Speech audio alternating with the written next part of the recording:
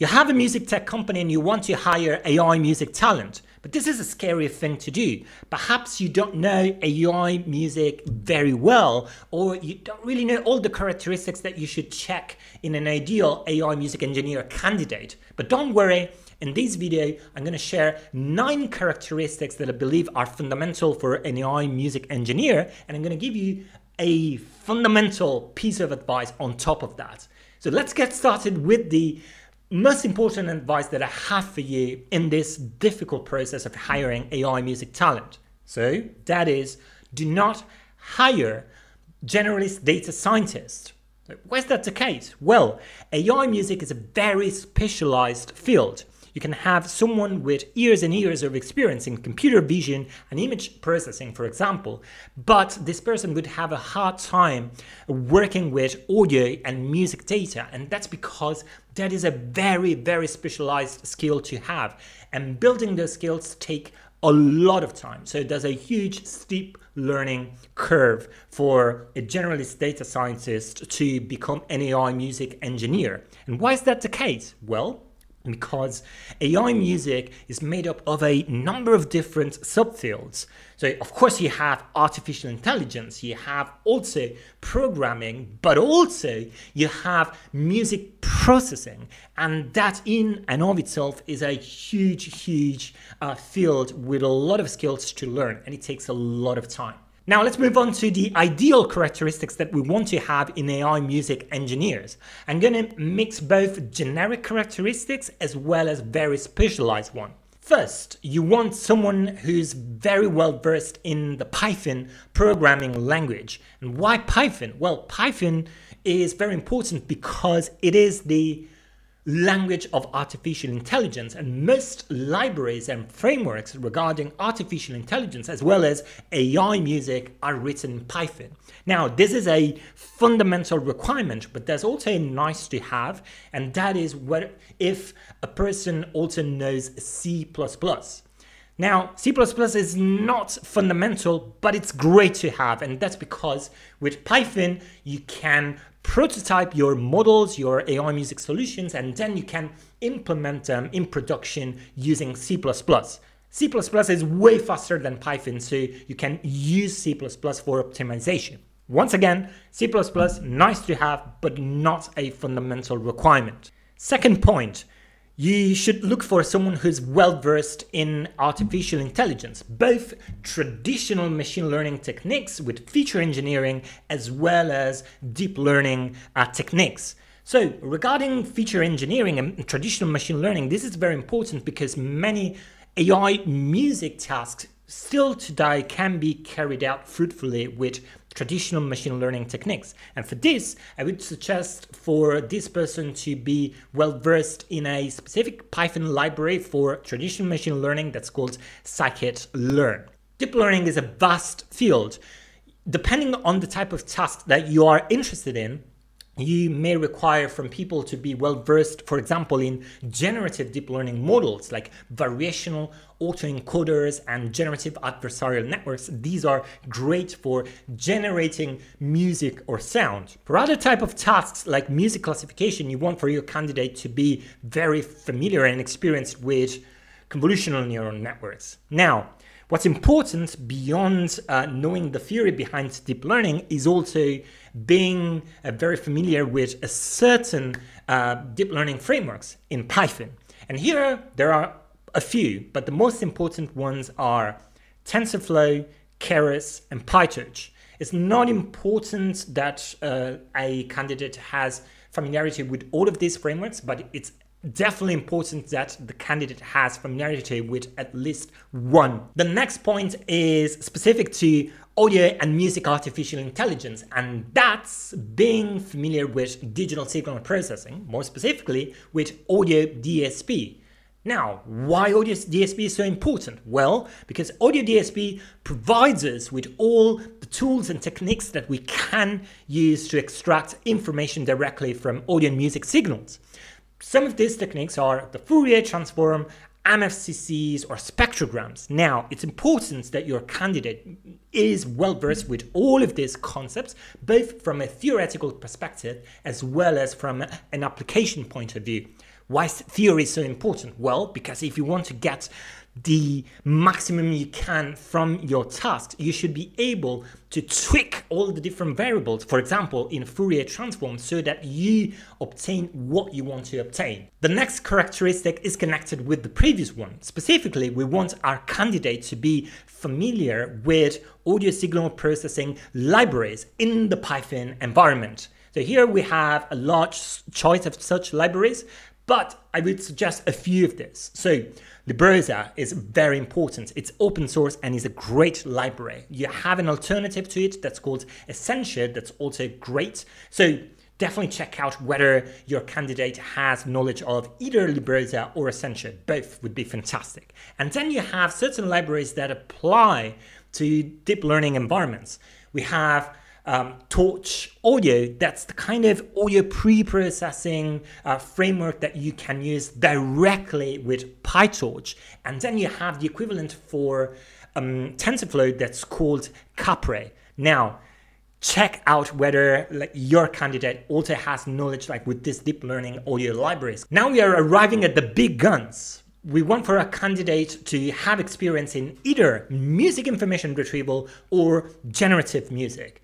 Now, it's difficult to synthesize, summarize what music information retrieval or MIR is in 5 seconds. But if I had to do that, I would say that that is the art and science of extracting information, retrieving information from music signals. And there are a bunch of tasks that you can do in MIR, like classifying genre, classifying moods, extracting musical instruments, or detecting melodies, or recognizing chords, right?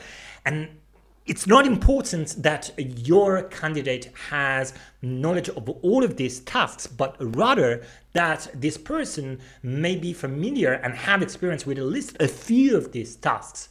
Once you have familiarity with one of these tasks, you can easily transfer that knowledge to other tasks within MIR.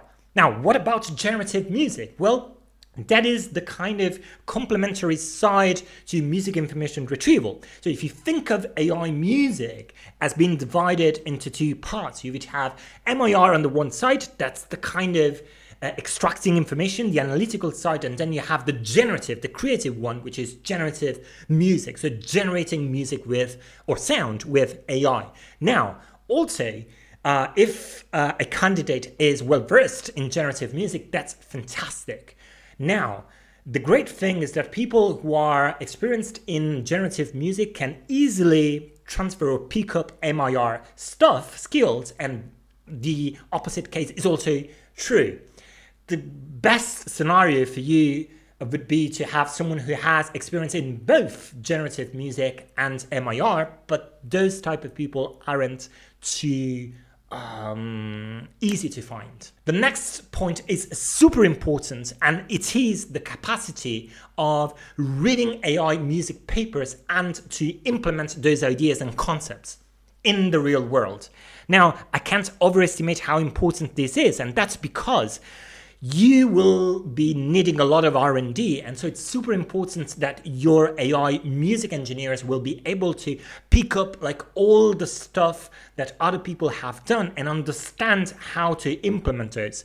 It turns out that all of those things, all of those ideas usually are published as academic papers. So you really want people who can read those complex AI music papers and then turn them into applications so that they can experiment with the code, the ideas, and then tweak things and optimize your tasks. You should hire programmers, not scripters. Who are the scripters? In my vocabulary, scripters are those data scientists who are very good at training models, pre-processing data, optimizing models, and these people usually work with Jupyter notebooks, but these people also don't have a lot of experience with actual programming and software engineering practices, the best practices. By contrast, you should hire very good programmers, people who can write clean code, modular code, and follow the best software engineering practices, like, for example, test-driven development. These people will provide you with high-quality code that's going to be maintainable, that's going to be reusable, and ultimately is going to increase the quality and the value that you will deliver to your customers. Now, how can you ascertain whether an AI music engineer is also a good programmer? Well, a good check is to ask this person whether he or she has had experience building an AI audio music pipeline. Well, this isn't super common, but if you find someone who's done that work well, then that person should get a lot of credit for that, and that will definitely be like a huge plus. Now, another check that you can have is whether like this person has had experience deploying models into production. And this is also like something very important. And at the same time, you should check whether like this person is familiar with applications like Docker, Kubernetes, or libraries like Django or Flask for deploying REST APIs in the Python environment. If a person checks all of those boxes, well, that is a good AI music engineer candidate. Last but not least, we have having a music background.